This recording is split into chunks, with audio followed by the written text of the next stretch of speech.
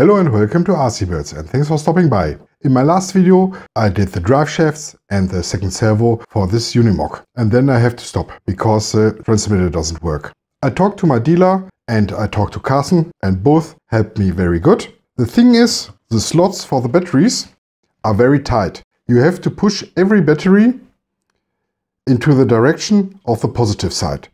The springs of the negative side aren't strong enough, and as I said, every slot is a little bit too tight. But now, ta-da! So, part of this video is to install the lights, the receiver, the extra functions and the sound module. And for this I had another con.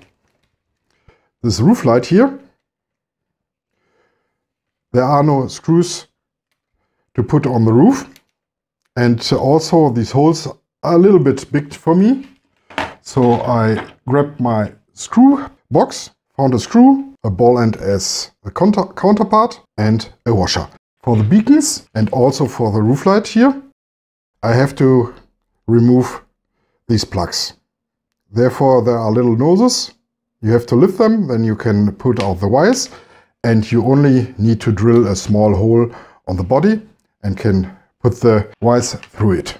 The beacon itself will be glued on with shoe glue. Before I start, one thing I like to show you.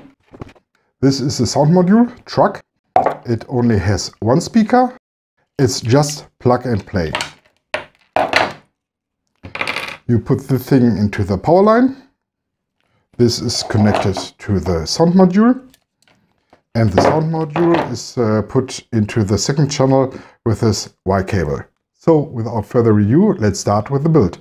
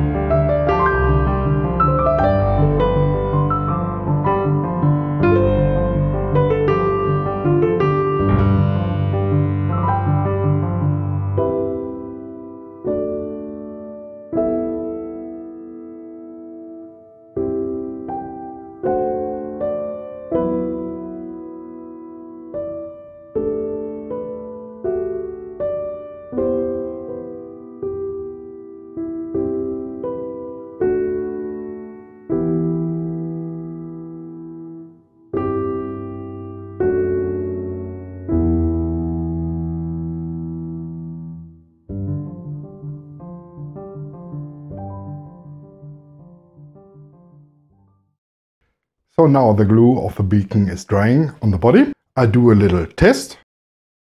I already had put in the front servo, the motor, the sound module, the rear wheel servo and the horn.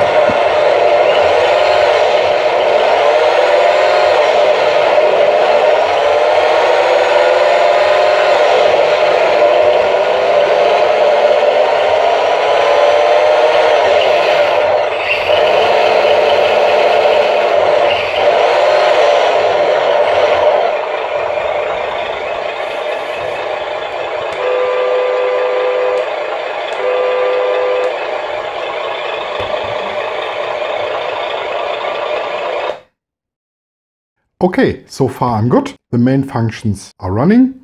So get ready for the second part of this video. Okay, overnight I finished the work. If someone knows an electrical tape which really glues, please let me know in the comments. So everything is in. Tie it up.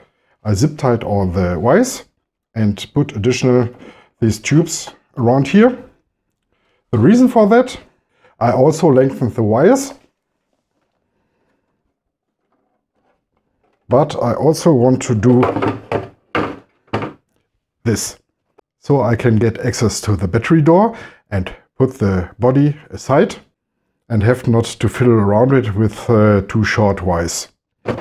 I had done the same for the battery door. I can either put just one clip off and the battery in it, or remove both clips and put the battery door aside.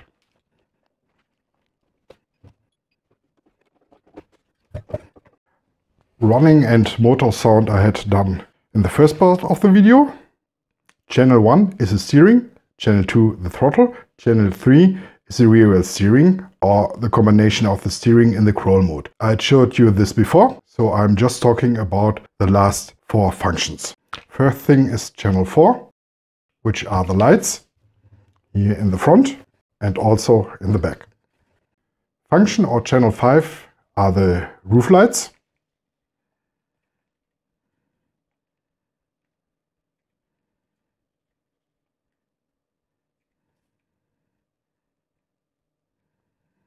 There are several modes, but I want this for having more light on the run. In addition, if you got not a switchable channel and just the power line, you can switch it by this little button here. Function 6 are the beacons. Here are different modes too, but these have to be switched over the radio.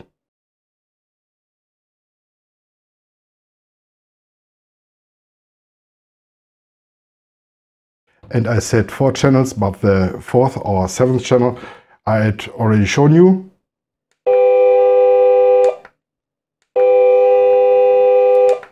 Is on. So the upgrades of my Unimog are done. The main parts were the metal drive shafts and the rear wheel steering, or the different steering modes, for which I need a new radio. About this radio I do a separate video. And it's already time to get this car out and test how the mechanical upgrades work.